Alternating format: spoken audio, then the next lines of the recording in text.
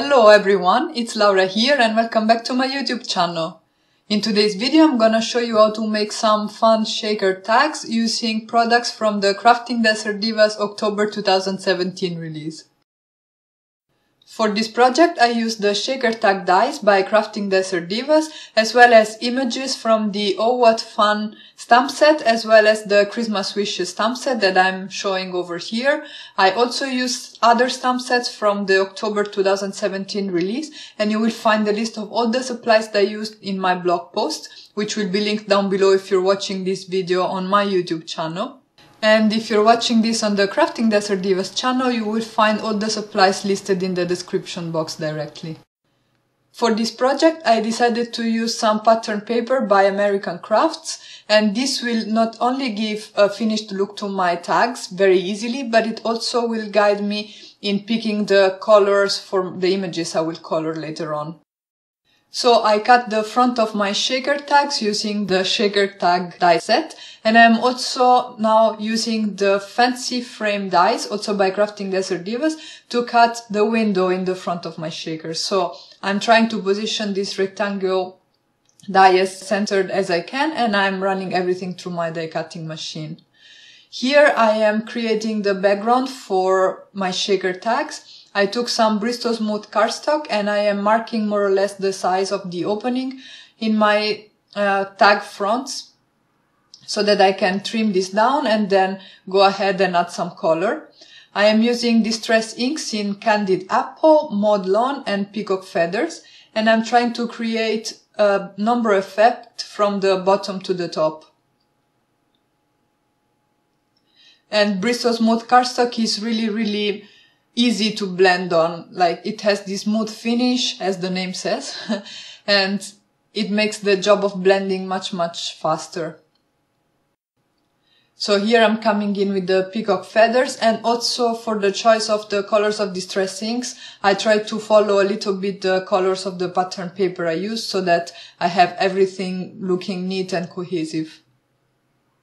I'm cleaning off my mat because I don't want to contaminate my sponges or my projects. And finally, I am inking up the third panel, which, as I said, I inked up with Maud Lawn.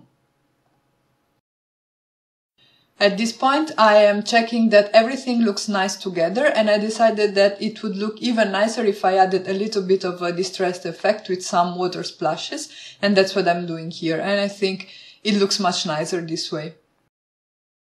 I stamped 3 images from the Oh What Fun and the Christmas Wishes stamp set on some Bristol Smooth cardstock using VersaFine ink in Onyx Black, and now I'm coloring them with my Zicklin Colorio brush markers.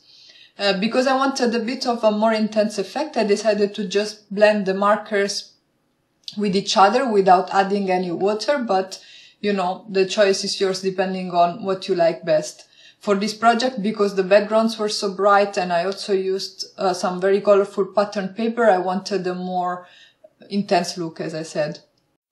Again, I am picking colors based on the color scheme of the pattern paper I used, so I am sticking to greens, aqua blues and reds, and I also added some neutrals like browns and grays for the hair and the accessories.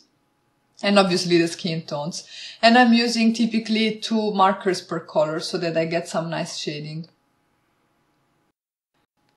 I am keeping the coloring pretty easy, and I am shading everything as if my light source is on the top left of my images. And yeah, that's it. I think I have said what I had to say about the coloring.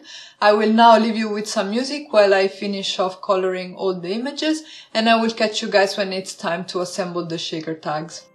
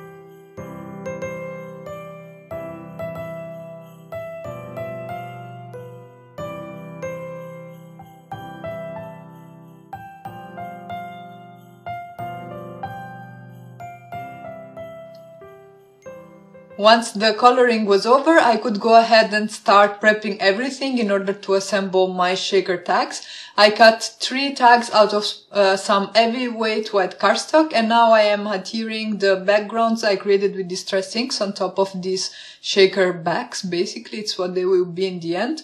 And I am checking that I'm positioning them correctly so that everything looks neat once I assemble the shaker tags together. I am using Tombow Mono Multi Glue because it gives me a little bit of time to move things in place and position them properly. And there I just thought I had put the red panel upside down, but luckily it was not the case because it was already dry. The glue was already dry. I used sentiments from the Holiday Hugs, the Nice List and the Christmas Wishes stamp sets. And I am stamping them using VersaFine ink in Onyx Black. And I really like this ink. It's very juicy and this is a waterproof ink, so I used it with my Zicklin Coloreal brush markers too. It was the first time actually I ever used it and I'm so glad I got it, so I will be using it with all my watercoloring projects probably from now on. So you see I stamped the sentiments on the top left corner because I will position my images on the opposite side of my shaker tag. And now I can start backing the back of my shaker fronts with some double-sided adhesive so that I can glue my acetate sheets. And here you can see I have already backed the window with some acetate for all 3 tags. And at this point I can go ahead and start filling my shakers with sequin. I used the Fairy Dust Sequin Mix by Craftin Desert Divas. I backed the front of my shaker tags with a double layer of foam tape. As you see, I was very generous with the foam tape because I don't want my front to collapse, so I want it to be very well supported. And now I am adhering it on top. And for the almost final step, I am using again some dry adhesive, so some double-sided tape to add the images to the front of these shaker tags.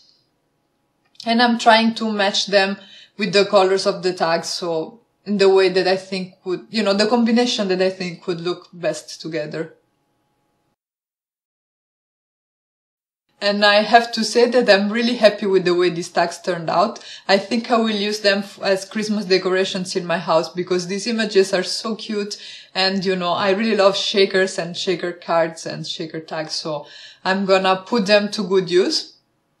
And as a very final step, I am threading some ribbon through.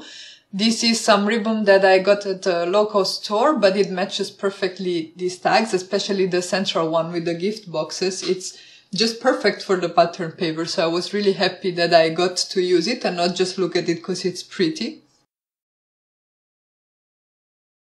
And that's it. That's my project for today. I really hope you guys enjoyed this video and you found it useful. If so, please let me know in the comments below. Leave this video a thumbs up and consider subscribing to my channel. You can visit my blog for the full list of supplies and I hope I'll be back soon with another video. Ciao!